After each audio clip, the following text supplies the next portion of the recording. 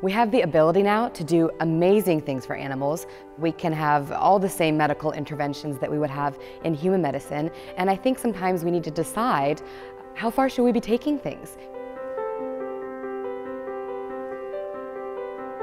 There's no part of veterinary practice that doesn't include an ethical element. Are we looking at the animal's quality of life? Are we making the decisions for ourselves, for the animals, for the clients?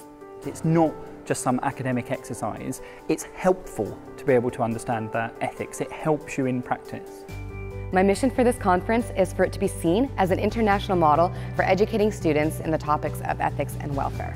The speakers have been invited here and given their time freely, which we really appreciate, but also they've been invited because of their practical real-life experiences. It's been focused on what delegates need. It's not people presenting the research that they've done, it's thinking, right, what actually is going to be helpful, and that's absolutely important and I think needs to be replicated.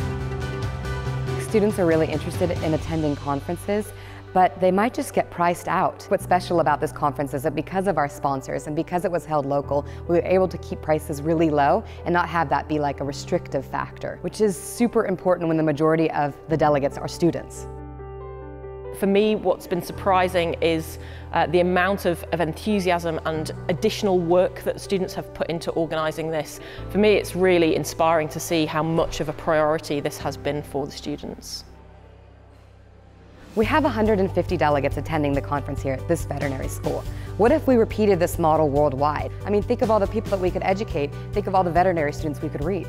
We've had an amazing response, it's been awesome. I think the fact that this has been driven by the students, primarily by Morgan, means that there's a vested interest from the students to participate. They're still talking about the issues when they're coming out of workshops, which is always a great sign. The level of conversation has been extraordinarily sophisticated. We're touching issues like euthanasia, we're touching issues like the ethics of surgical intervention, like what to do when you're disagreeing with your colleagues, what do you do when you make a mistake. These are difficult issues. I don't think we can actually talk about them enough. And the more we talk about this stuff, the better practitioners we're going to be, the more confident we're going to be, and just overall we'll be happier in practice because we'll feel more prepared. Whether you're working in small, zoo, farm, wildlife, whether you're in policy, frontline, specialist, the ethical dilemmas might be slightly different, but they're there, they're absolutely integral to what we do.